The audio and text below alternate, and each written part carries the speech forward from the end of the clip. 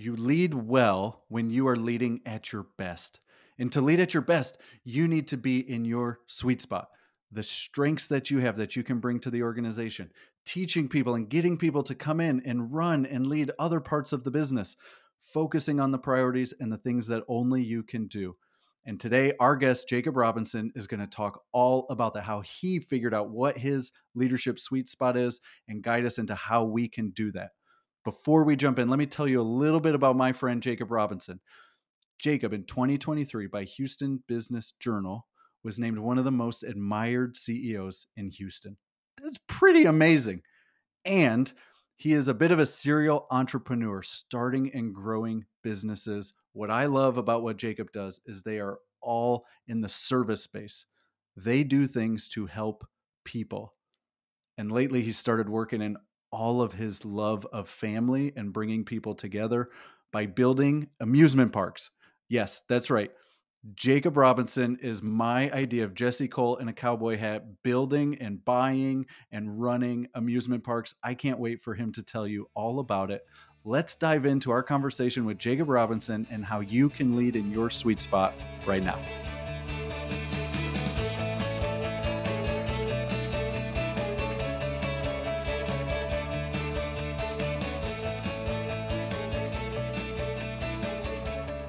Jacob, I am so glad that you are here today because I really want to talk about the fact that leaders feel like they have to do everything and they have to be everything and they have to be able to touch everything inside of their business, multiple businesses, their organization.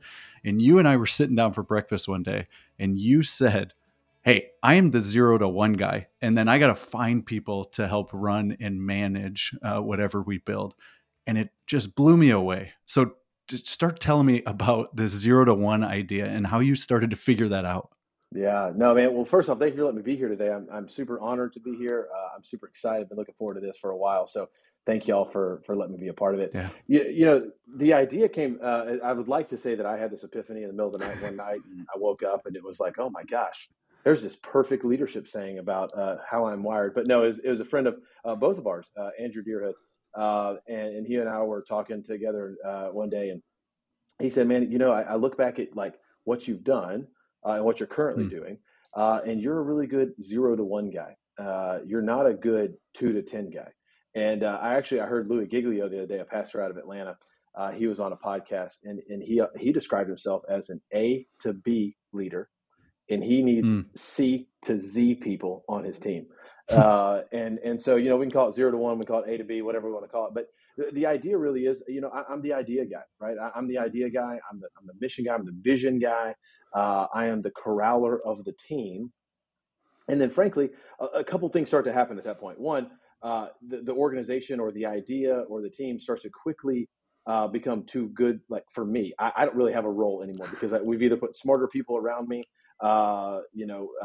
go-getters around me that are taking it to the next level, and I kind of get left behind. Or two, what happens is we really start to say, hey, listen, that's not my skill set. Like building out an operating manual, for example, like my brain doesn't work that way. My eyeballs will fall out. All of the above, if you ask me to do an operating manual. However, we've got people on our team that they just crush it. And I love looking at it. Like when it's done, I'm going, man, how in the world did you come up with that? Like I never in a million years would have seen that if you had asked me to do it. So the idea is really, how do we get something going? How do we get people to believe in what we're doing? And then how do I quickly as possible get out of their way? And I think a lot of times this adage that we've learned, and you may say, hey, you're terrible. This is a terrible thought process. But I think a lot of people say, hey, you need to work on your weaknesses, work on your weaknesses, work on your weaknesses. Listen, I think it's great to acknowledge your weaknesses. And then I would argue, that's an interesting, viewers can see. Did you see that thumbs up? Yeah. Wow. Oh, yeah. All right. Okay. We're full AI is just baked into this right here. I'll That's try what's not to talk happening. with my hands as much, but it's a multi-dimensional experience. That's right. That's right. No telling what's about to happen. But I think a lot of times we work on trying to get better at the things we're not good at and are not in the way the Lord wired us. And instead of leaning into the way, we're designed, created, the way that we can add value to an organization. Now, That does not mean I need to raise my hand and say, well, hey, listen, I'm not good at that, so I'm not going to do those 5 things over there. But no, really acknowledging, hey, I drive value here, you drive value here. And so when we can go out and we hire against our weaknesses and filling the room with smart people, you've heard people say it, make sure you're the dumbest person in the room. If you've done that, you'll probably start leading really well, right? And because the ideas that these other people are going to come up with are just amazing. And so I've really tried to focus on who complements my weaknesses, who thinks the same way I think about work and our drive and our goals and our mission and our vision, but really who's so much smarter than me at these things that I'm terrible at. And then at the same time acknowledging what I can bring to the table, right? And saying, hey, we don't need 2 of me. I'd rather go hire somebody that can work on my weaknesses. So, I've really leaned into that 0 to 1. Now, that doesn't mean I need to just chunk the deuce and get out of town and leave all responsibilities, but rather trying to hand the keys over to the person. I told our general manager this the other day at one of our businesses. I said, listen, you're in charge. Like, I appreciate you calling me, but you're in charge. I trust you explicitly to deal with this. And I trust you that you'll make the right decision. And whatever decision you make, I know you've thought about it. I know you've weighed the pros and cons, and you're going to make a decision. And I'll support it because I trust her so much that she's good at what I'm not good at, that she's seeing things that I'm not seeing. And so really trying to own that 0 to 1 and be the collaborator of teams. I love building teams. I love putting people together. I love connecting people. And so that's what we tried to do. That is awesome. And you're going to turn around and you get to coach me because that's one of the places where we are is how do we move into that next stage for us at Leadwell? But also I'm thinking about CEOs that have been in their role for 3 years and they've kind of got it set. And now they need to jump into strategy to vision. Somebody that just hired somebody 6 months ago and they're getting ready to offload, to pass on, to give the growth opportunity to somebody on their team to pick up some of the work. And I'm sitting here listening to all of these things and it all makes sense. And I still am like, Jacob, but they don't know what I know. They might not do it the way that I do it.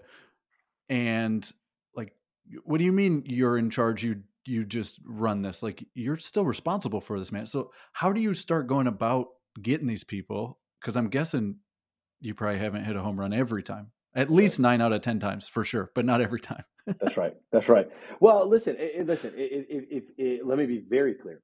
The way that we got to Jacob today is through a painful process, right? Like it's learning my terrible leadership traits starting out when I was young and just wanting to just conquer the world and was scared of failing and wanted just to go. It didn't matter who was in the wake of it, team member, not team member, it didn't matter.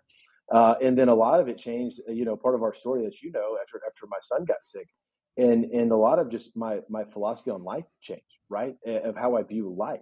That doesn't mean I work any less hard. Frankly, I probably work harder today than I did before that for a lot of reasons. But it helps frame up what's important. And so I think when we could start to let go of things is when we can actually hand keys over, right? I mean, it's an obvious statement. But one thing I've learned is if you don't allow your team members to actually lead the organization or do the thing you've hired them to do, they will leave. And what will happen is you'll never get great talent. So what happens is this cycle, right? Well, this person left, so now I've got to do this again. See, I couldn't trust them with it. Well, did you actually give it to them? Because did you actually let them run with it? Because if you didn't let them run with it, yeah, I'd leave too if I were them, right? You said, hey, John, you hired me to do X, Y, and Z, but every time I look over, you're in my business, and you actually end up making the phone call before I can get there. And if you had given me 5 more minutes, I would have done it. Well, I'm just going to go. I'm just going to leave, right? I've got one of my best friends. He's working for a guy right now who cannot get out of his way. And you know what's about to happen? He's got a small team of 7 people, and I bet 5 of them are about to leave. And the guy cannot turn anything over. He hired my buddy to be the COO of the company and told him, you're going to do X, Y, and Z. And I know my buddy, and I know he's telling me the truth, and I've seen the emails and I've heard the phone calls. The amount of things that he's been given to do, 0. Truly given to do, 0, because you got this control on top. And again, yes, it's your baby. You get it. You know where all the dead bodies are. You know where, which clients to deal with, which ones not to deal with. But listen, what's going to happen is that guy thinks he's controlling the business, and he's about to lose his entire team. And so unless we Yeah. actually give people the rope to fail, then they're going to leave us, and then we're never going to be able to build great teams. If we want to build great teams, you actually got to let the team go do something. Now, does that come with failures? Oh yeah. Does it come with mistakes? Oh yeah.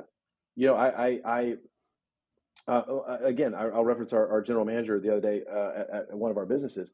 We have this constant debate going on about one of our internal issues, and I say, I always follow up with, hey, you know where I stand on this, but you're in charge.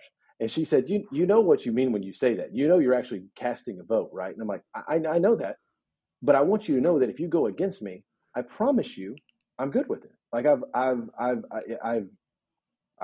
written that off in my head, or I've said, hey, listen, I reserve the right to be right or wrong or whatever it may be. Mm.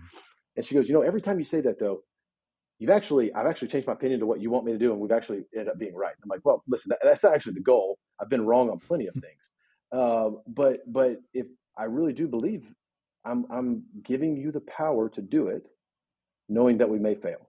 And here's the deal, man. Listen, especially when you're dealing with young people, and not that young people are bad. What I'm saying is work experience, and Mm. I'll follow like our sales team, and I'm like, I would not have said it that way. So let me talk to you about how we should say it this way. Did we think about this angle?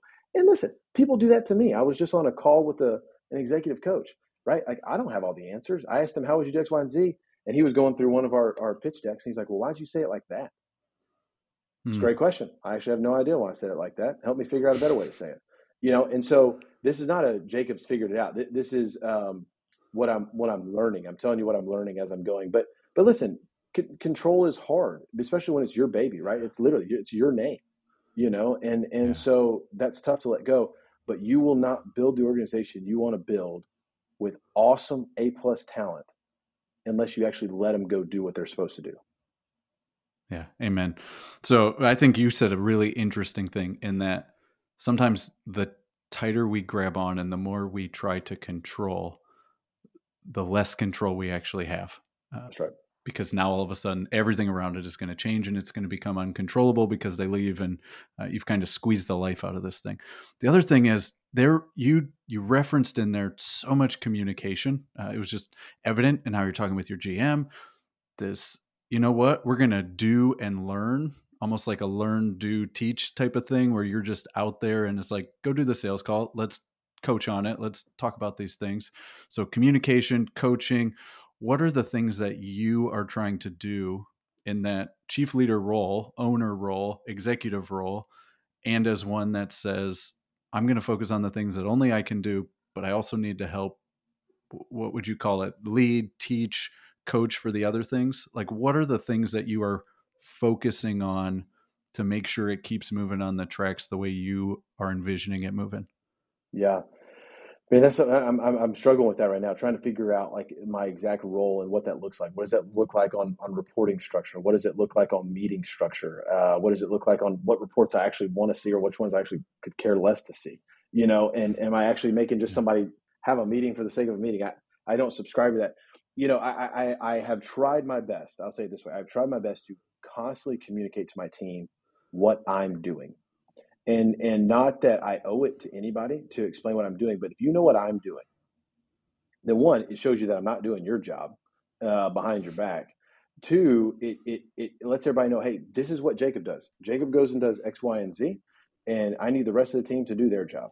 And so if I'm communicating with you what I'm doing and what I am not going to do, then that helps pick up the slack of what your expectation is, right? And I'm very Mm. upfront from the beginning. Hey, listen, I'm going over here. I'm doing this. I'm doing this. I'm doing this. So therefore, you've got to do X, Y, and Z, right? So I think that's part of it.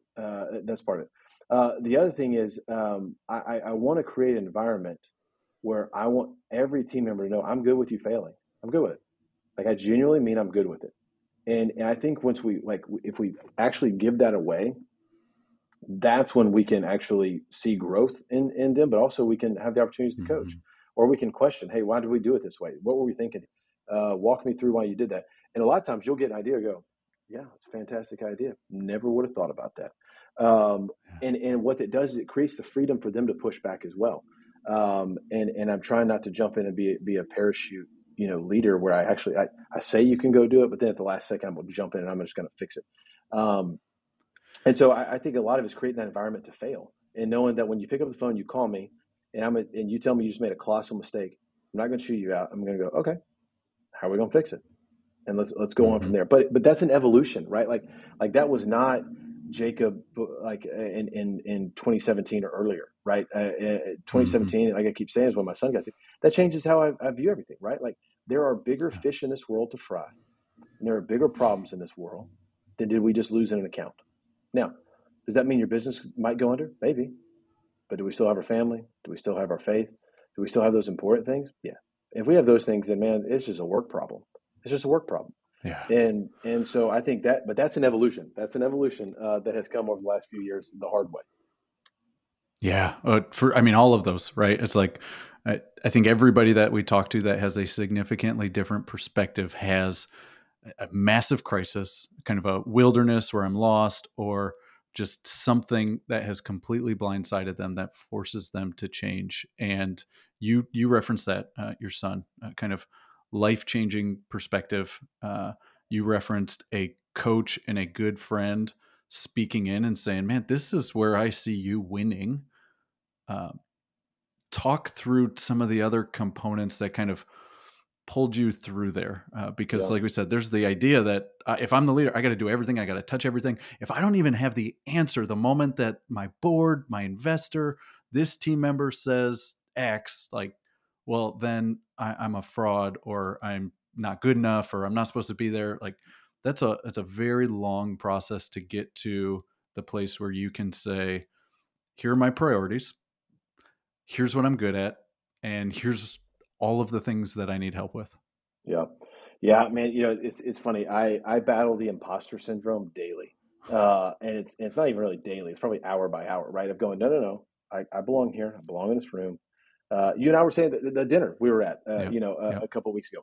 How on God's green earth are we sitting in this room, right? Like, but it's if they actually knew, right? Kind of deal. And so Well, let's be uh, real. We did not belong in that we did room. not It belong in was that room. grace That's right. and generosity that got us That's in that exactly right. room, That's exactly and right. it You're was like, wonderful. that's exactly right. We absolutely did not belong in that room by a lot of definitions.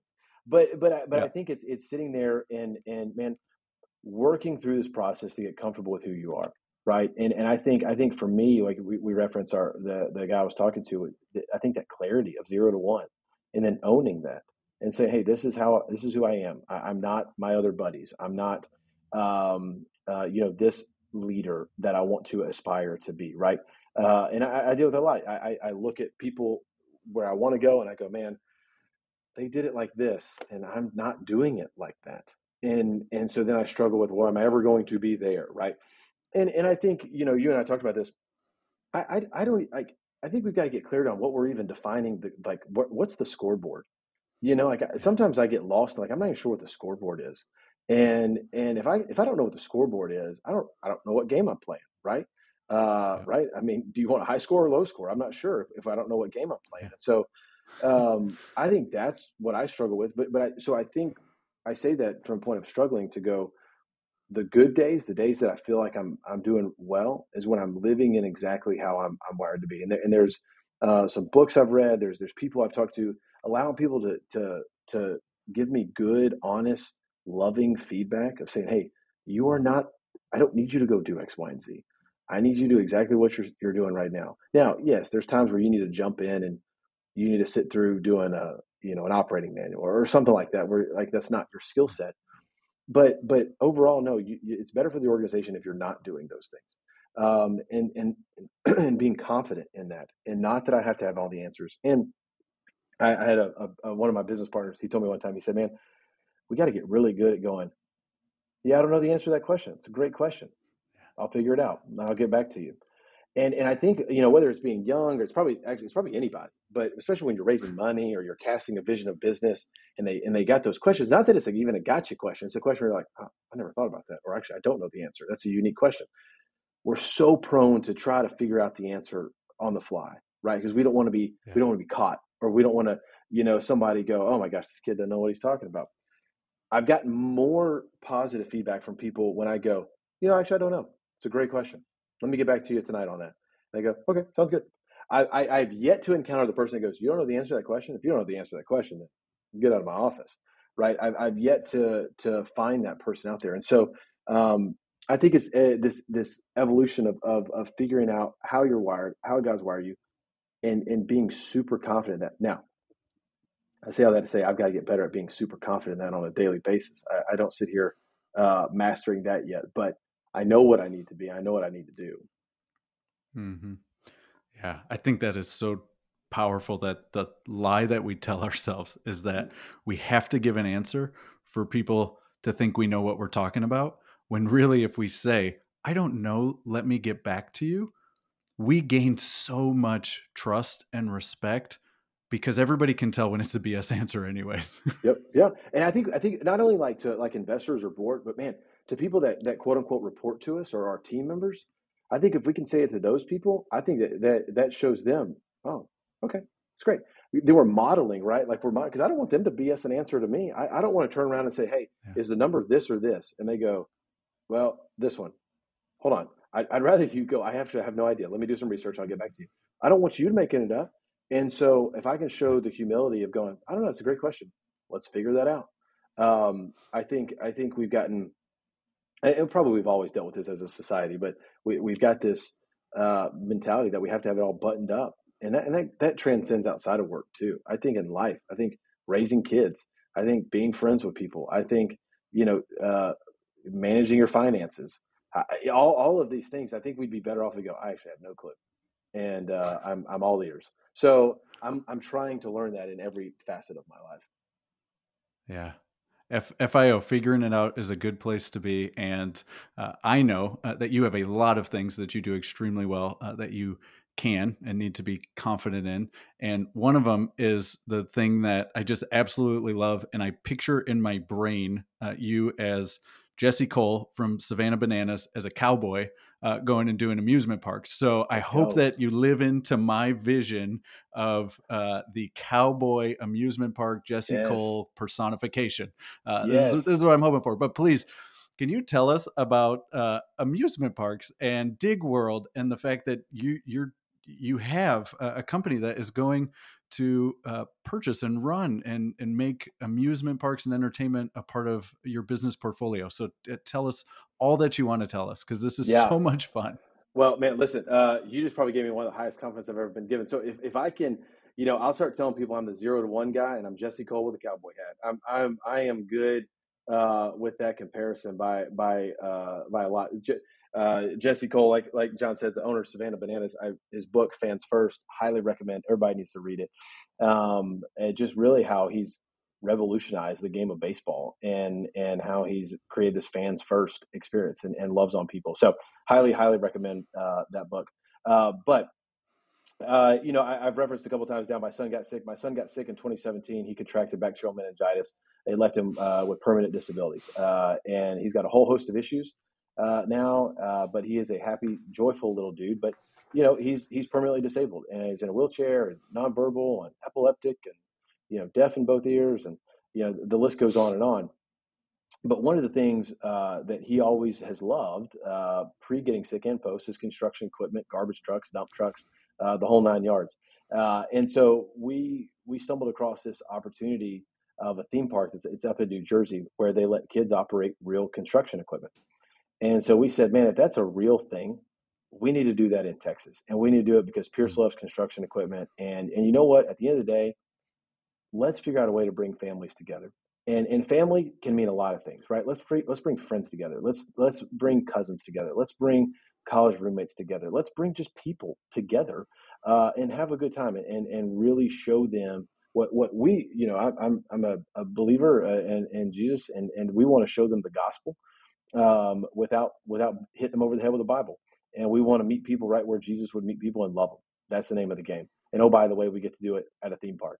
And so we set out to build a theme park where we let kids operate real construction equipment. And so it's based here in Katy, Texas. Can you describe real construction equipment? Yeah. Because I am thinking of Oh yeah, we had those little sandboxes where it was like 3 Yeah, feet tall, and I got to that's pull the right. little arms on the crane and do this thing. And my friends, that's not what Jacob is talking about.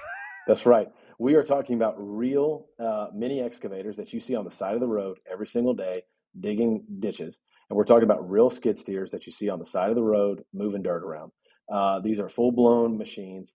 We've obviously re engineered them to where they're safe, but we let kids as young as 3 years old operate them by themselves. And they can dig dirt, they can play games and try to move objects around, they can drive the skid steer around the windy track. We've got some other things out there at the park, but we opened it in March of 2022, and we knew nothing. We knew nothing about theme parks, and that showed in the first few months. We've been paying the price ever since. But what we did find is that, man, I love when people are out there. I love seeing the smiles on their faces, and I love letting them just take a break for a minute from the world. And it really is, it is unique. Like, it's a humbling opportunity where we've said this about our company that I'll talk about in a second. We get to be in a space that truly ingrains memories into a family's memory bank.